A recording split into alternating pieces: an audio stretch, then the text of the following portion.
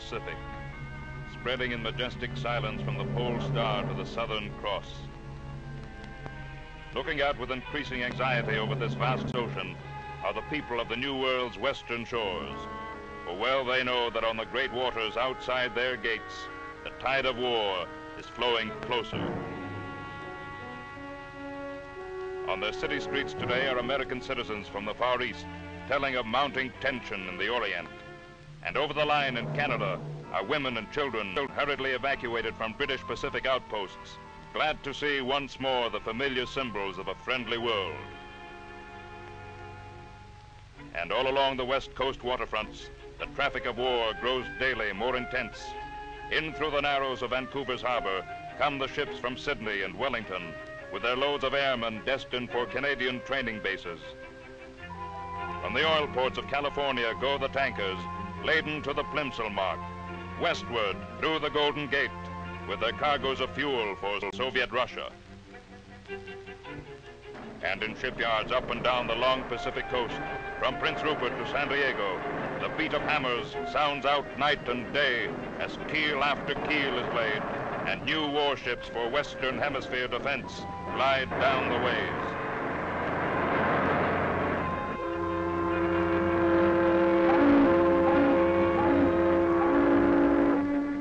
Registered with U.S. and Canadian authorities, along with other foreign nationals, are the Japanese residents of the West Coast.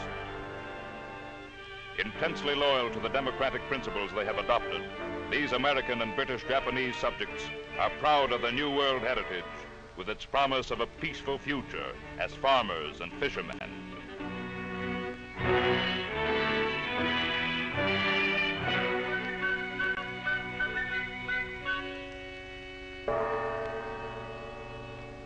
But for them, the tension across the ocean has a special and poignant significance. For today, as they go about their business up and down the coast, they see the watchers stationed at key points all along the shore, with their glasses fixed on the western horizon.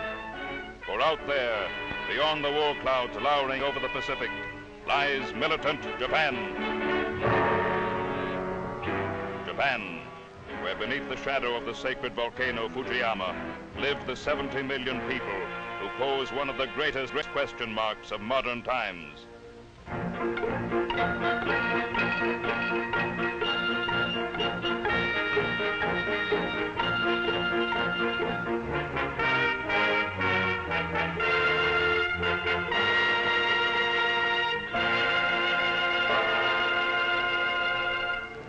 Three-quarters of a century ago, a land veiled in mystery, Japan today stands sixth among the trading nations of the globe.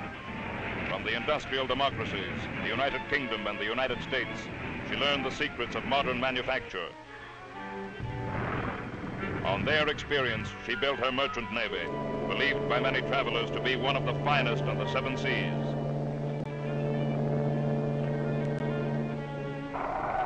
Into the capitals of the free nations, in the years succeeding World War I, Japan sent her ambassadors of goodwill. Among them, well-loved Prince Chichibu, brother of the emperor. For to the great democracies, she looked for support as a growing world power. But today, the face of Japan changes, playing upon the pride of a nation which has from the earliest times admired the fighting traditions of the warrior samurai, is a relatively small group of army leaders, their appetites for conquest already whetted in Manchukuo and China.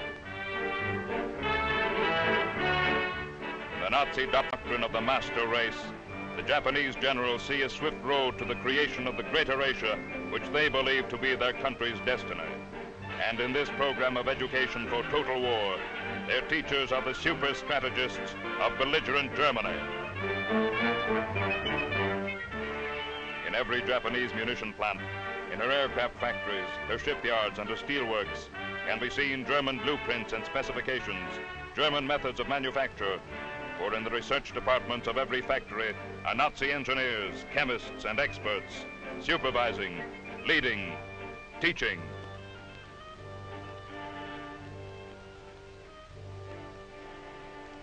Seldom in recent months have Japan's ambassadors of goodwill been seen among free nations. Instead, Prince Chichibu pays the courtesies of his country to the diplomatic representatives of the Third Reich. And here in the German embassy at Tokyo is the headquarters of a veritable occupation of Japan, a nationwide system of political intrigue woven by some 3,000 Nazi agents.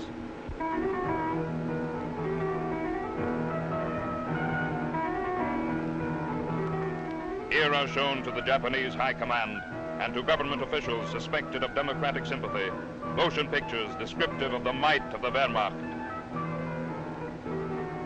Here too the Orient is introduced to German culture.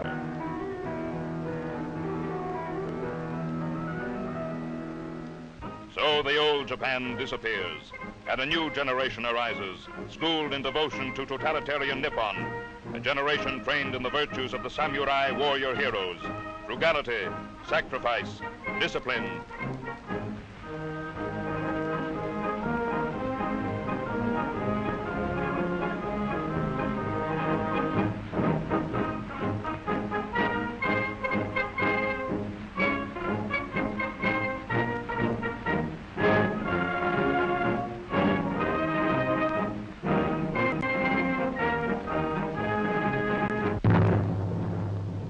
Doubly important, now that Japan has accepted the German principle of national leadership, is the figure of the Emperor, Hirohito, Son of Heaven.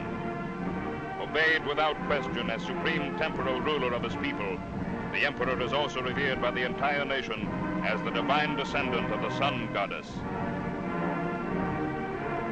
Though theoretically combining in himself all power, the Emperor must in practice delegate his authority to those most influential in national affairs. Wielding this authority until recently has been moderate, scholarly Prince Fumimaru Konoe, second only to the imperial house in the nobility of his lineage. Day after day, in the seclusion of his Tokyo villa, Prince Konoe strove to strike a balance between his own policy of gradual expansion and that of the fire-eating generals, conquest at all costs. But on October 17, 1941, the people of Tokyo beheld the replacement of Prince Konoe by an active soldier, General Eiki Tojo, known for his incisive, determined actions as the Razor. For long months, General Tojo has insisted that Japan's total economy must be harnessed to the demands of the army. Great was the rejoicing in the German embassy that night, for Ambassador Eugene Ott and his 3,000 agents had not overlooked the fact that the new Prime Minister was once Japanese military attaché in Berlin, nor had they forgotten that he was formerly head of the powerful Kempei Tai, Japan's Gestapo.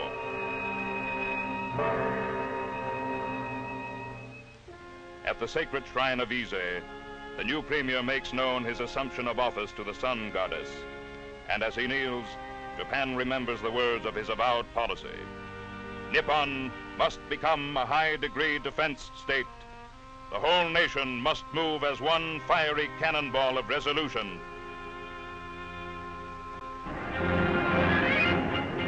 So for Japan, the die is cast. The army wins its long struggle for power, and Nippon takes a new oath. Greater Asia is approaching. The historic march of the Japanese people has begun under the great ideal of the birth of the nation.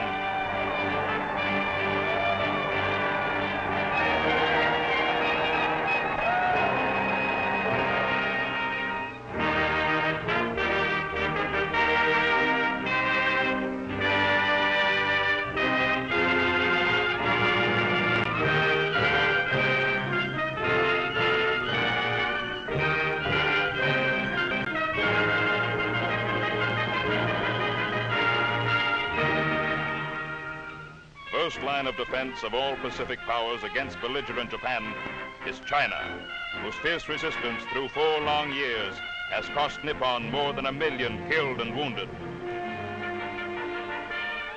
But today, Japan musters new strength for expansion in Eastern Asia. Up country from the coast of French Indochina, under the eyes of impotent Vichy officials, go Japanese forces, heading for Yunnan and the Thai frontier, massing against the vital Burma Road, China's lifeline.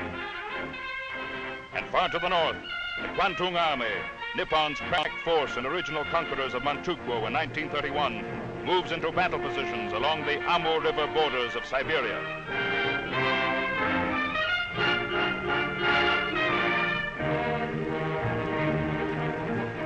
Even more closely watched by the maritime Pacific powers is Japan's seagoing army, highly trained in the shock tactics of surprise landings. By far the most formidable to be reckoned with is the Imperial Navy. From fishing communities up and down the coast, the Navy's rank and file are born seamen. For the Japanese, like the British, from the earliest times been an island people. Limit cruising range to some 1,500 miles and mounting less than 100 heavy caliber guns, the tactic of the Japanese battle fleet must be to strike swiftly and hard before the combined strength of the United States and Britain can be massed against it.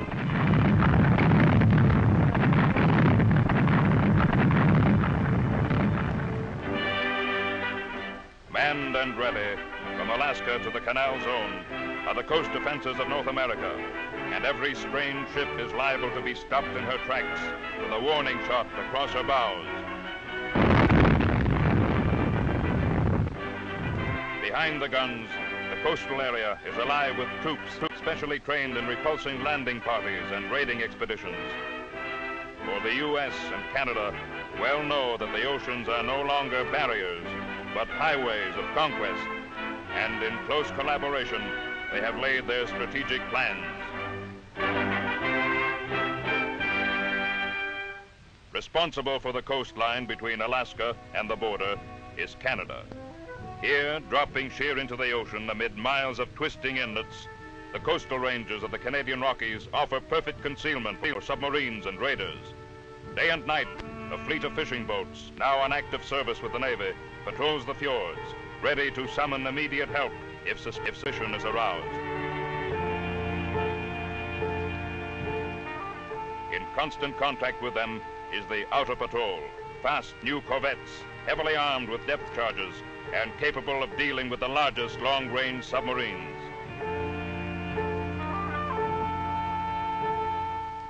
Under intensive training at bases ashore are the crews who will man the Royal Canadian Navy's expanding Pacific squadrons. Men from the farms and forests of British Columbia, many of whom have spent their lives along the rugged, twisting coastline and know its every trick of wind and weather. But today, the defenses of the Western Hemisphere powers stretch far beyond their home shores. Out in mid-ocean, running down from the far north to the Hawaiian Islands, is the first of two great defensive rings, a blue water bastion held by the U.S. Navy. Pivot point of this mid-ocean barrier is the great base of Pearl Harbor, Gibraltar of the Pacific, situated on the island of Oahu in the Hawaiian group. Believed to be the world's most powerful fortress, Pearl Harbor is garrisoned by 25,000 troops, manning batteries of monster 16-inch guns with ranges up to 20 miles. At 14 airfields in the surrounding islands are long-range attack and bomber squadrons, now at full battle strength. But the first task of Pearl Harbor is to act as operating base for the U.S. Pacific Fleet.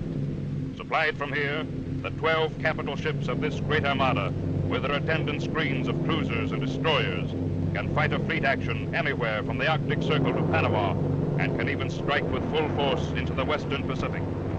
In 1943, with the two-ocean Navy in full commission, the Pacific Fleet will hold overwhelming superiority in tonnage, firepower, and speed.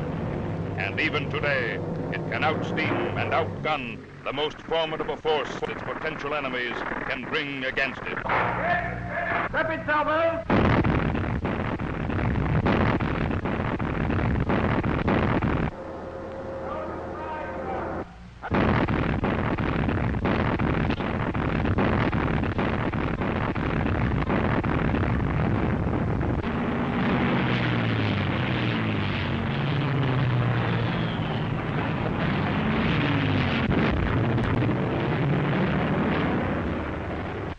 Far across the Pacific, on the shores of Asia itself, stands the outer ring of defense, a chain of vital outposts manned by three Pacific powers: Russia in the north, Britain in the China Sea, the United States at the gateway to the rich islands of the Southern Ocean.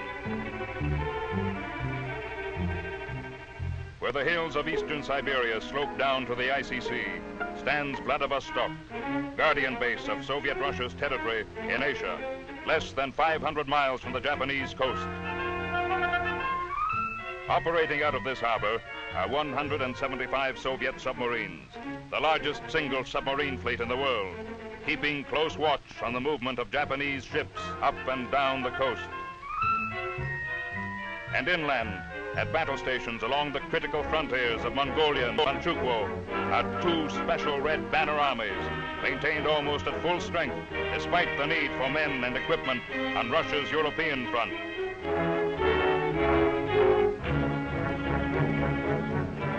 All important in the defense of the Southern Pacific is the British peninsula of Hong Kong in the South China Sea, with its women and children evacuated, with its garrison reinforced by large contingents from Canada. Hong Kong has the vital duty of acting as advance observation post for Singapore, of sending out the submarine flotillas based in its harbor to harass a southward moving enemy until the big guns can join battle.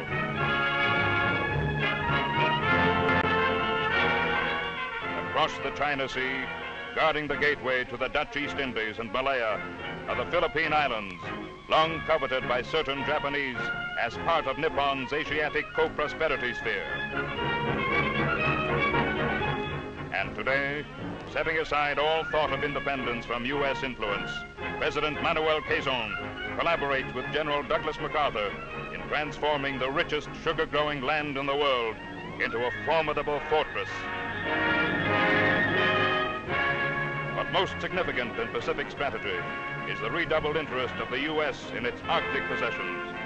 Twice a week at Seattle's wharves, defense experts board the northbound clippers. Their destination, Juneau, Alaska. Their task, to meet a new threat to the Western Hemisphere. On the schoolroom maps, the shortest route for bombing aircraft heading for the American coast from the shores of Asia appears to be a straight line across the ocean, 7,000 miles in length. But to the long-range bomber pilot, the picture is very different. His map is the globe. And across the curved surface of the Earth, the most direct route is far shorter and far easier. This is the Great Circle Route, 4,800 miles across the land arch of the Northern Pacific, a route studded with islands and natural harbors, providing good landing points for flying boats. On this Great Circle approach to the Western Hemisphere, the attention of strategists is closely centered. For now, they regard the far northern Aleutian Islands and Alaska as the first and most vital line of aerial defense for the cities of the Pacific coast. Up the rock-bound Canadian coast, through the rain clouds drifting over the Queen Charlotte Islands, through the inner passage where the wash of the sea laps the feet of giant glaciers, go U.S. destroyers with materials and men for new bases building in the north. And here, at Dutch Harbor, Attu, Kodiak, names that mean little today but may mean everything tomorrow, 20,000 men rush the construction of docks and ramps and repair shops for the big patrol bombers. And up through the snows of British Columbia, across the frozen rivers of the north, the Peace, the Prophet, and the Liard, go the dog teams, breaking trail for the heavy tractor trains as Canada builds a chain of airports from the border to the Yukon. Airports which will act as stepping stones and fueling stations for U.S. and Canadian fighter squadrons heading northward to Alaska.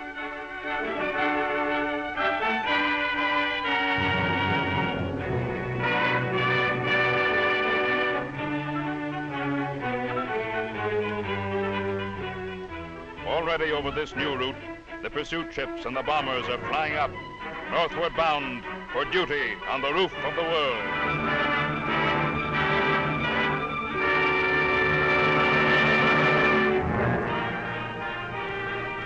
And so today, as they hear the roar of the patrol planes sweeping out on their ceaseless watch over mountain and sea, the people of the Pacific Coast know that their defenses stretch out across 1/3 of the Earth's circumference and range unbroken from the icebergs of the north to the coral islands of the southern seas.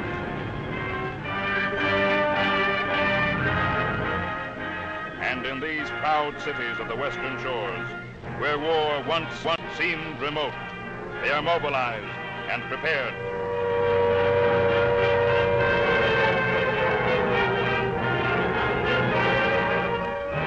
And as the war clouds gather across the broad Pacific, and the lights go out in the last great area of the world to know peace, they know that beyond the western horizon, far out on the great waters, the guns stand ready, ready through the night.